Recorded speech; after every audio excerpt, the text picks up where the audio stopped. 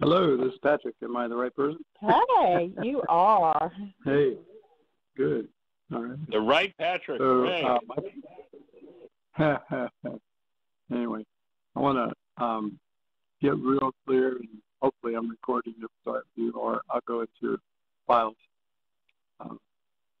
So yesterday we were having a discussion, and what I did was call projection. In other words, my reality is my reality, and I just put it out there to somebody else, made me mad or frustrated or whatever. And then I caught it, and you caught it, and said, it's denial. And then you explained 35 years of work to me. And I said, will you please go back through that again? And what I know is that anybody who's taken your work and tried to simplify it has messed it up. So let's go from there. So I'll ask some questions along the way about what's the difference between projection and denial first?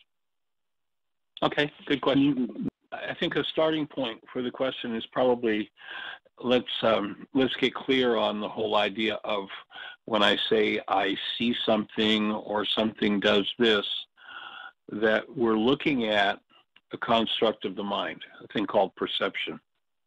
You know, we've all been taught that we have eyes and we see out through our eyes what's happening out there. And that's a total fraud. You know, the eye, when you look at the eye scientifically, it is a one-way valve. Information comes into it. It's an antenna that picks up light frequencies. But you can't see out of the antenna. You know, your TV antenna picks up frequencies. You can't look up through those wires and see out through the TV antenna any more than you can see out through your eyes.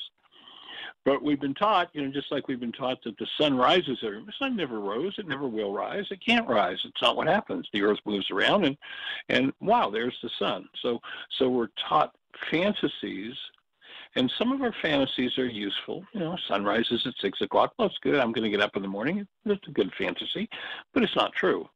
But a really destructive fantasy is one that has me believe that when I look at something, I'm looking out through my eyes. When I say I see something, what's really happening is light energy comes into the eye, causes brain cells to fire, resonates something in me, and my mind generates a thing called perception. It's a construct of my mind. And what I see is an image generated by my brain, an image that is interior to me, belongs only to me. If you've ever been in an accident or in a courtroom where they're talking about an accident, and there were 6 different people in the accident or witnesses to the accident, you'll notice that no 2 of them have the same perception, the same construct in their minds about the accident. So perception is the output of the mind, and it's a construct that's unique and individual to each person. It's interesting. There's a CIA link that we have on our website where the CIA comes to that precise conclusion after millions of dollars spent in researching human intelligence. And there's a whole chapter in the book. You can download it free from CIA.gov, a whole chapter in the book about perception. And their bottom line conclusion is the mind does not record reality. The mind generates reality. So when I'm looking at a reality, I'm looking at something generated by my mind. There's something moving in me that produces a picture. Now, my picture may be accurate, which means my perception is quite well grounded in what's actually happening, or my perception may be very poor and it hardly even relates to what's actually happening in the world. And when I think or speak as though something outside of me is the cause of what's happening inside of me, we define that in this work as denial. So when I say, you made me mad, now, you know, if I'm honest with myself, you know, decades before I met you, I knew what this mad was about. But we've been taught in this culture to blame everybody else for what's happening inside of us. So there's a whole language and belief system that something else makes us feel, something else that makes us see things a certain way. So when I say, you make me mad, you make me sad, you make me afraid, you hurt me, I'm lying to myself. If I'm mad, mad is a condition in my own mind generated by my mind. If you trigger it into activity, it's accurate for me to say, oh, what you said brought up anger for me. But when I lie to myself and I say, what you said made me mad, what happens is, and if I don't like the mad that I'm experiencing and I want to change it, and I believe that you made me mad, then I have to somehow change you.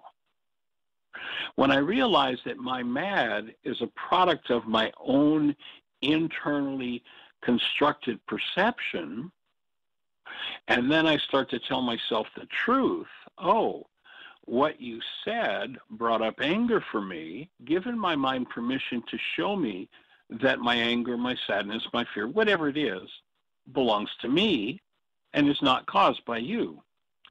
So when I enter into denial, and again, our definition is when I think or speak as though something outside of me is the cause of something inside of me, I'm in denial. What denial does is it causes me to dissociate from the cause of whatever it is that I'm describing, my mad, my sad, my afraid, whatever it is.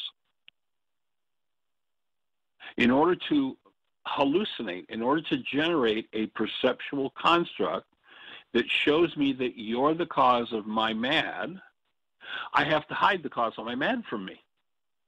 And I say to myself, boy, I never want to be mad like that again. And boy, I'm going to change you so you never make me mad again. I go deeper and deeper into denial, and I go deeper and deeper into hiding the cause of my anger.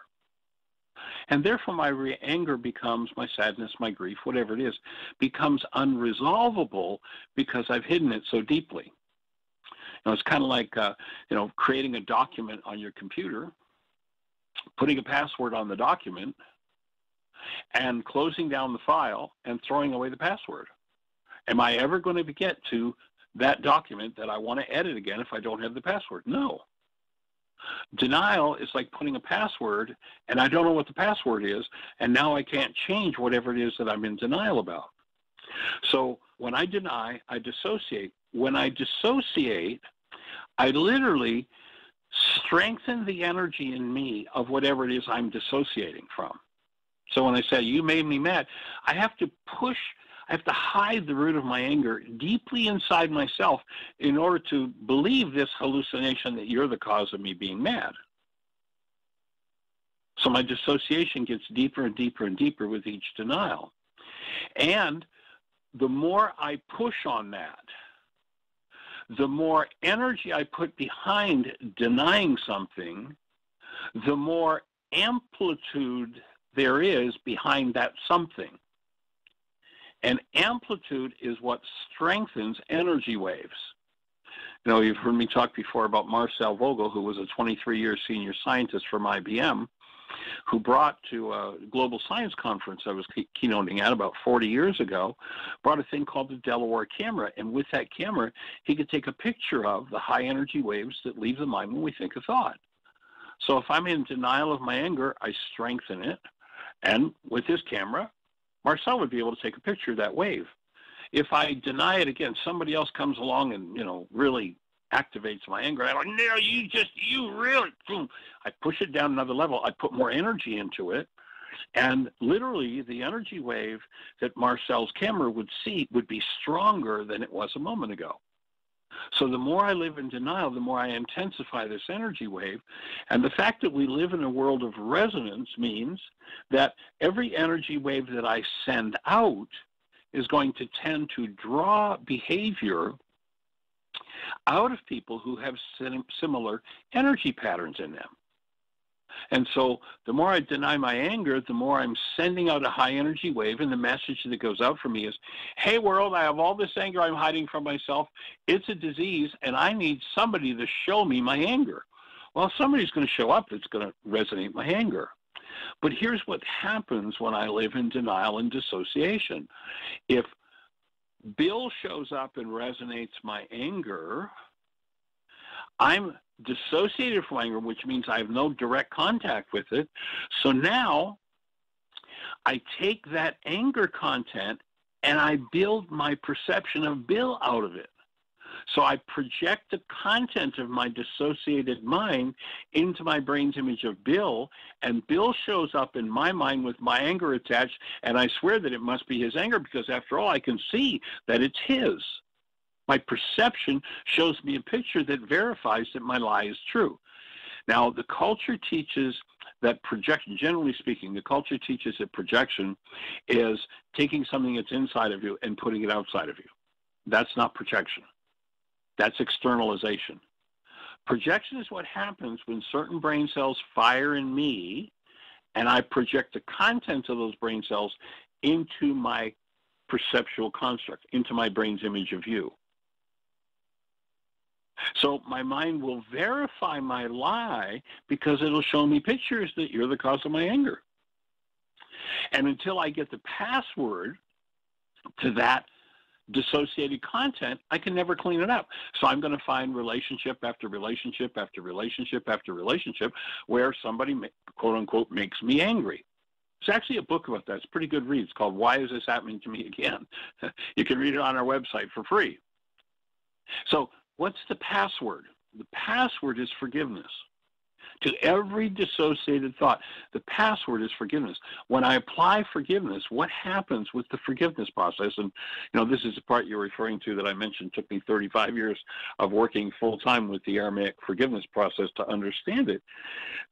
Forgiveness collapses perception. Forgiveness recognizes, first century Aramaic forgiveness recognizes that perception is a construct and it's driven by goals. And in Aramaic, the word forgive is shabag, which literally translates to cancel. So when I take a goal that's driving my perception, i.e., I want to blame everybody in the world for my anger, and you do something that resonates my anger, my goal causes my mind to reach into my dissociated anger, build a picture of you, and you're the one with the problem.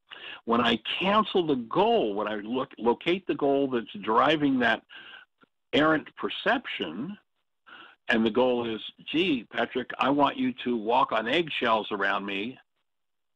When I cancel the goal for you to walk on eggshells around me, I cancel the goal for you never to confront me on anything that's true, whatever the goal is.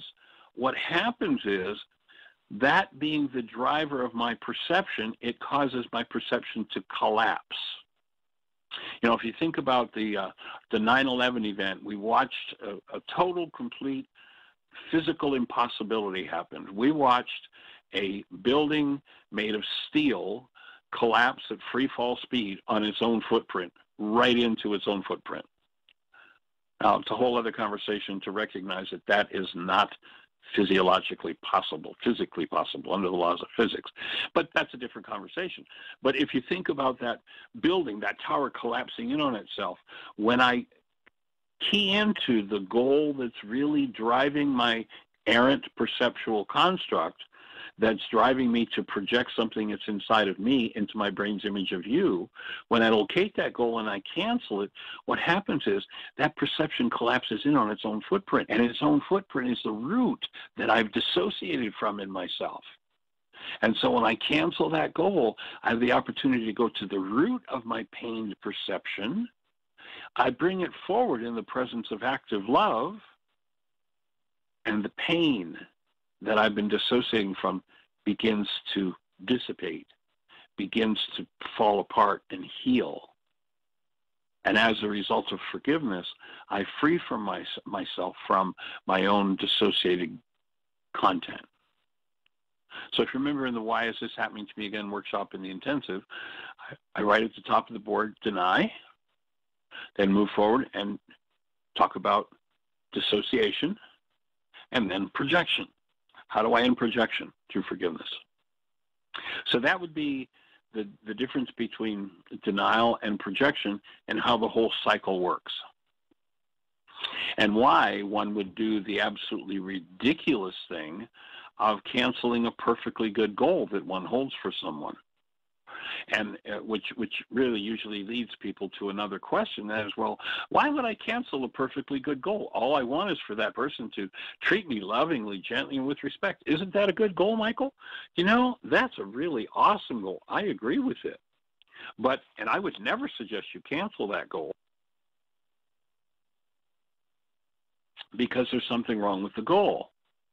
But if you load that goal into your mind, and when you load it, it accesses something based in hostility or fear, I would suggest you cancel that perfectly beautiful, wonderful goal every time it resonates hostility or fear, because every time you load it in your mind and you cancel it, you get another opportunity to drop into the hidden part of the mind and clean out that part of the mind, the next hidden part, the next hidden part.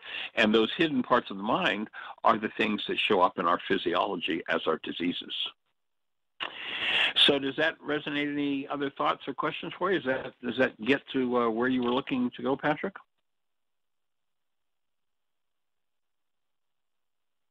Hi, did I unmute? You are unmuted. Loud and clear. Okay.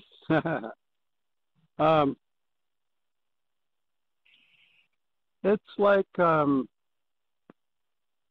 doesn't bring up any questions. It brings up, the only question is how much can I review and study and then start speaking. I think the main thing for me is that I've to adapt to others or to be lazy. I've been speaking in the normal language of the land, which is backwards, and not claiming each and every time anything bothers me. I haven't spoken the words. I think it's very important for me to speak the words properly. You claim, when you do this, I do this. You know, it brings up this for me. That's a maximum. But even that tends to make people feel that they did something wrong. They don't. Most people, that's the biggest thing. Of course, that's another denial. Nobody wants to be wrong. What? Yeah, but notice that's another denial. To believe what that I just when you say, and that okay. Makes people feel wrong. That makes people feel like they're wrong. So once again, there's the denial, the belief that something outside causes something inside to happen. So if I say something that asks you to be accountable and you go into feeling wrong or bad, that's your opportunity to heal the part of your mind that probably goes back to ancient history of being told you're wrong or you're bad. Right. Another forgiveness process. And our whole culture, literally our whole culture is built on this lie. Yeah, I'm just saying that I want to take 100% responsibility and influence others. But if I'm pushing their buttons all the time, even by saying the truth, you know, when you do this, it brings up my stuff, you know, and then they get their button pushed. Well, we're back in, you know, garbage land, and they don't learn anything, and I don't get anywhere with it. So I thought I would just like keep it to myself, or say it occasionally, but not. I don't know. It's kind of hard.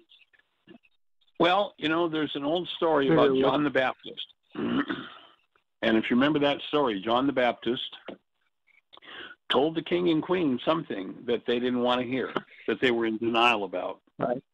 And they literally removed his head. And that's what happens in our culture of denial, is virtually everybody believes that everybody else is the cause of what's going on inside of them. You know, back when I was writing Why Is This Happening to Me Again originally, I spent several days at a large bookstore. I don't remember if it was a Barnes & Noble or, you know, one of the big bookstores.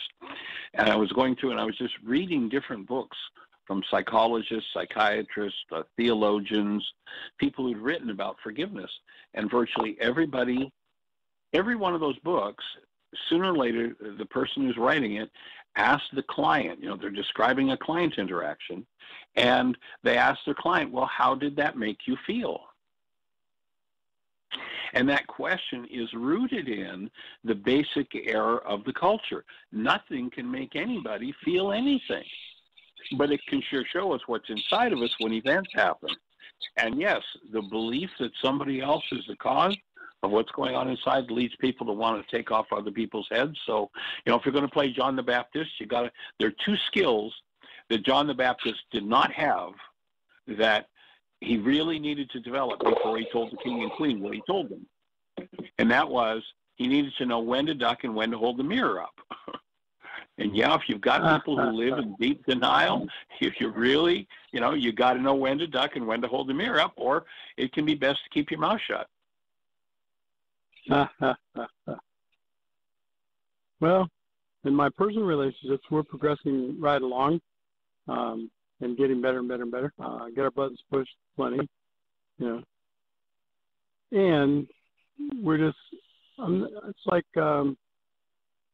somebody else doesn't want me to teach and preach, and, I just figure it's my job to take care of my end of it and set an example. Plus, I don't want to be ducking all the time. I'm with you on that. Stress.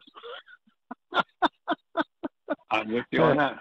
The other thought that it brings up for me is, go ahead.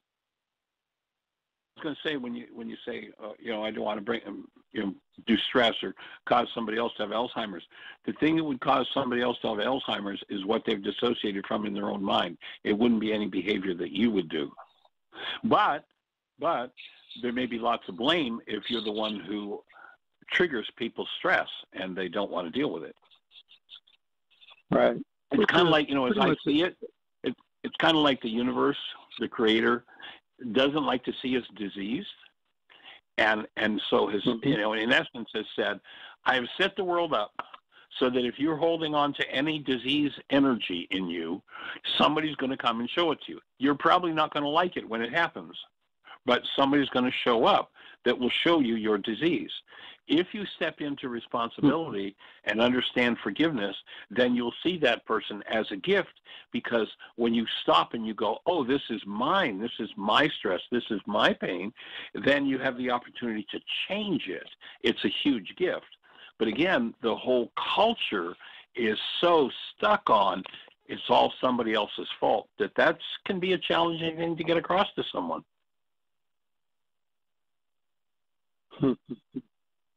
Yeah, that's probably the biggest cause of divorce there is in the world. It's I think it is, or even just dry, dead relationships where they don't get divorced because they've been together for a long time and want to not screw up their finances in their old age or something, but they don't have any. Yep. They don't have any life in them because they don't have any love in them. What? That's it. Yeah. Well, and that is, in fact, divorce. I've worked with lots of people over the years that, probably divorce. After the first two years they were together, they divorced, but they lived under the same roof and pretended they were married for the next 50 years. That's what the majority seem. That's it. Be interesting to see how this goes with people. I will be counseling people online, and I'll ask, who would like to try this?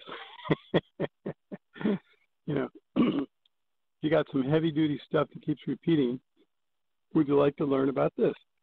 Patrick, I know you've got a full set of the DVDs, and you might want to, in the context of this conversation, you might want to watch the DVD Communication. Did you hear what I think I said? I'll do it. There's a powerful resolution in that video. Tell me how far off this cosmology I have of my own is.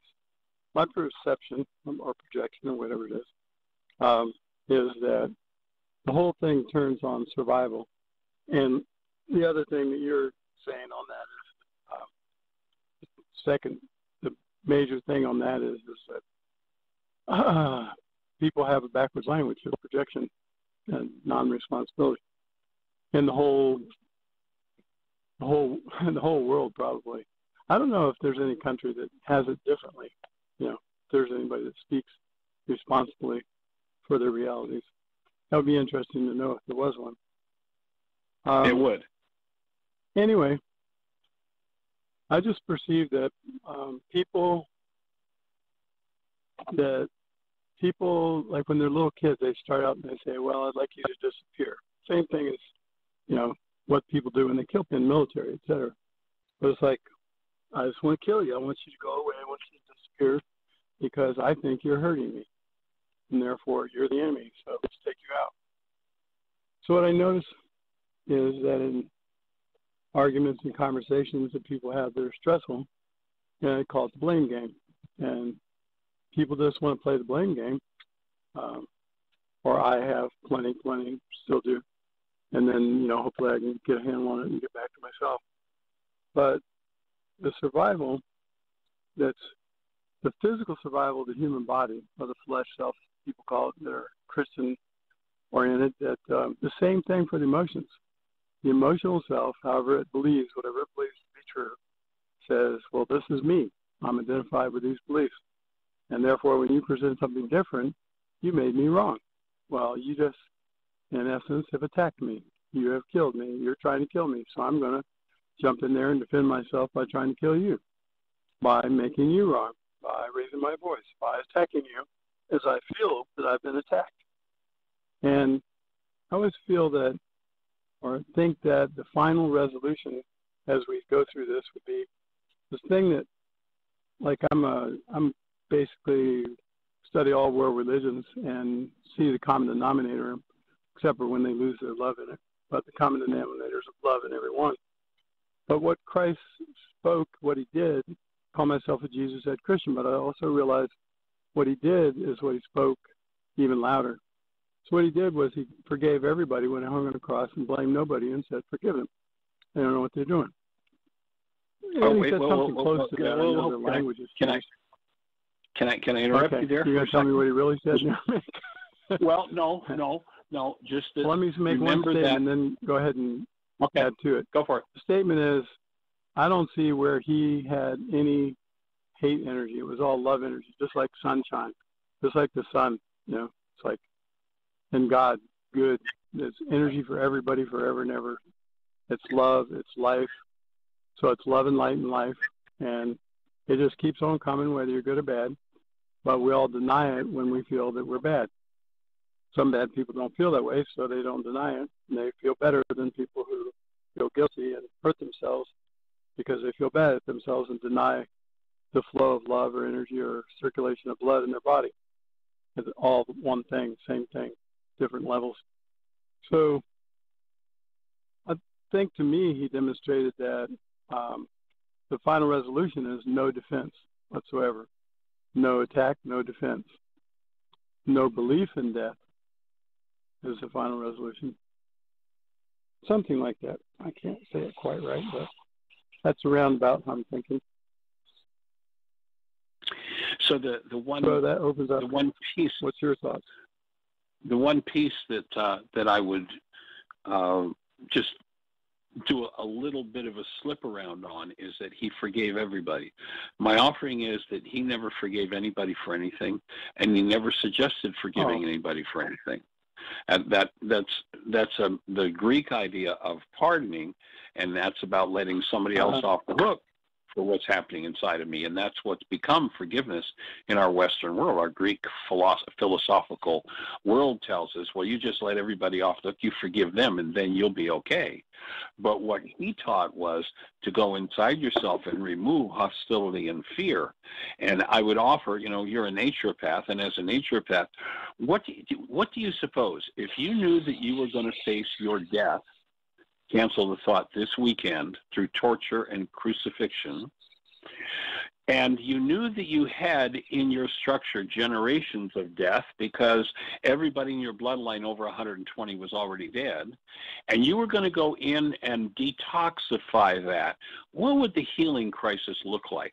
Do you suppose that if you went into the Garden of Gethsemane, you took some friends with you who were there to hold the space of love for you, although they couldn't process death, and you went out to them and they had gone asleep, they'd gone unconscious? Can't you even stay awake for an hour? What do you suppose detoxing generations and generations and generations of death and fear and anger and sadness and guilt and grief would look like? Do you suppose it might look like, if you're going to forgive all of that, the healing crisis might look like sweating blood? And we're told that's exactly what he did. And then he comes out, and here's the high priest servant who's going to have him mercilessly slaughtered. And Peter raises his sword to, take off the high priest servant's head. He's going to attack. He's going to do the world myth thing of the good guy kills the bad guy and becomes the hero. Yeshua stops him, Right. and then he functions like a human being. He functions as love because there's nothing in him to be forgiven. He totally, completely functions as love, and he simply reaches out and heals the man who's going to have him mercilessly slaughtered. And, he's instructed people earlier to be the space of love for those who hate you, do good to those who despitefully use you, and he demonstrates doing that, and so much of the world has taken an errant message out of it and said, you see, the power of suffering, that's what did it. No, he came to show us the power of functioning as love, as a human being, in the face of the archenemy, the high priest servant. He healed him. He did what humans do. That's what he demonstrated to us, was the power of functioning as active, present love, not the power of suffering and death. But, Right. everybody's got a reality.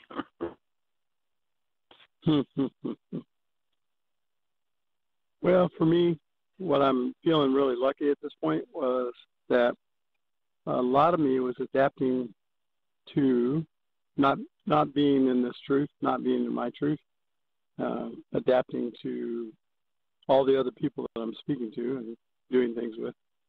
And I think that's probably all about just being accepted. And also, in my mind anyway, it was about not hurting them on their path, not destroying anything that they're up to. So, their path's their choice. So who am I to fear with it? It's free will. So I will be, but for me, I don't know about that end of it, but for me, I know that I have now made the decision that I will stick with this and stick with love and skip the projection and the denial until it comes up, and then I'll deal with it. And then I'll help other people do the same. I'm here to hold the space for that, my friend. Fooling around about it. Powerful gift to give. There's another thing. You just need to make sure you keep your head attached. Yeah, true. I should just be asking for volunteers. You like to volunteer to learn this opposite language of everything. Everybody should. Something.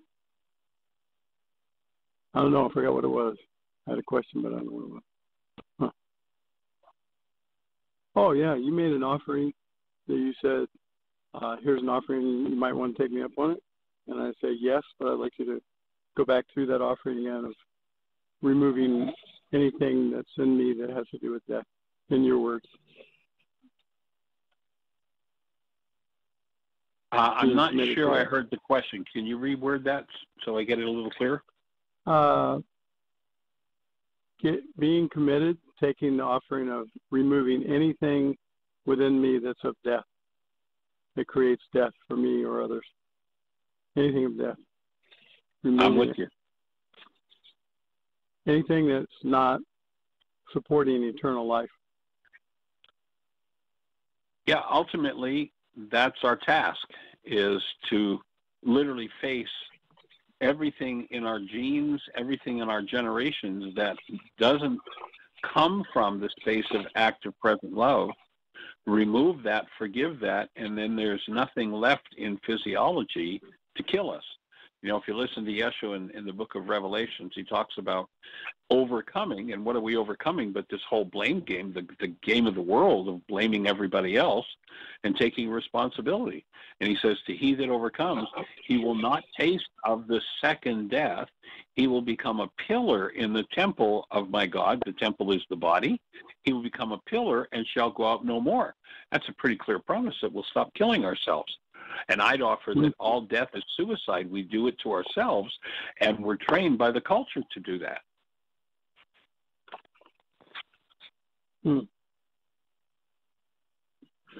So one of the ideas of this work and one of the ideas of this radio show is to bring forward a whole community, a global community of people who are willing to face everything based in any form of dis-ease energy, anything formed of any form of hostility or fear, remove it and stand literally in the space where this eternal energy system called the body-mind unit lives eternally. It's not designed to die. It dies because we dissociate from the dis-ease energies that never belong. I mean, it's interesting if you go back and look at the Aramaic word sin. The word sin is an archery term. You fire at the target, you miss the bullseye, scorekeeper yells sin. You're off the mark. It's not some identity we should be taking on. It's just saying, here, if you engage, and this is one of the reasons I think why people have bought into this, you're blaming them. If you show them, if you reflect to them their sin, if you reflect the energy that's off the mark that they're engaging in, they've been taught to believe that they're being blamed rather than going, oh, I never realized that was a dis-ease energy I was holding on to. Thanks for pointing out to me. I'm willing to be free of all of that. And each step that one takes in doing that is another step toward literally fulfilling that promise of literal, eternal physiological existence. You hear lots of people talking about eternal life, but you got to die first. It's like, that's not what he said. He didn't say eternal life after you die. He said eternal life. Eternal life means death is not in the program. But that's a hard one for people's minds to let go of when everybody they know over 120 is dead. It's pretty convincing. And like Einstein said, reality is an illusion, albeit a very persistent one. His death is a pretty persistent illusion. So let's create a community of people that shows it's possible. That's what I'm here for. And of course, everybody in my bloodline over 120 is dead. So will I make it? I don't know. But I'm committed to facing everything based in any form of hostility or fear in me and being responsible for it and processing it out, forgiving it, removing it, and stepping forward into life in deeper and deeper ways. And if you listen to Yeshua, the single thing that he said he came to do, he said, I come to bring you life and bring it more abundantly. Yeah. Yay, for sure. Joining you in it, my friend.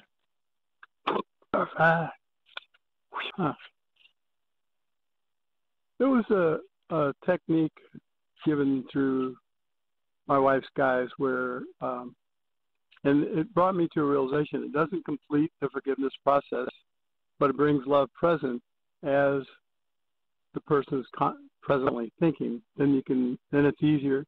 Then it brings love present, which is very important. So it's unconditional love for oneself.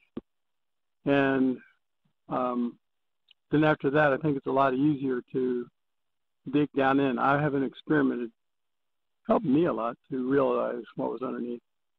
But on the first level, say you're playing the blame game, and then you could say, do some tapping here and there. Usually it's in my heart center area. Sometimes the throat, but just tap away and say, even though so-and-so and so, or, even though I'm a total, I'm an asshole, I love, honor, cherish, and accept myself. And it could be the projection or the denial that it's someone else. It could be, that I am it, that I'm saying I'm it. It doesn't matter. But then it releases the hold of not having love for oneself in that moment pretty quickly, usually within 60 seconds to 3 minutes. Most everything's alleviated and love's present. So then experiment with the seeing of that, which I never figured whether that was counter to your work or aided your work or whatever. So I'm going to find out if it aids going to the next level of, perceiving what's in oneself and letting it go. Yeah, my take is that, tapping can be a powerful way to simply open blockages in the energy field and help things to move through. And so if there's something less than love that's blocking one being aware of oneself as love, and remember that this isn't about loving yourself or loving anybody else. Once we move into, I love you, or my job is to love you, I just totally blew the whole game because I just stepped outside of language that represents truth.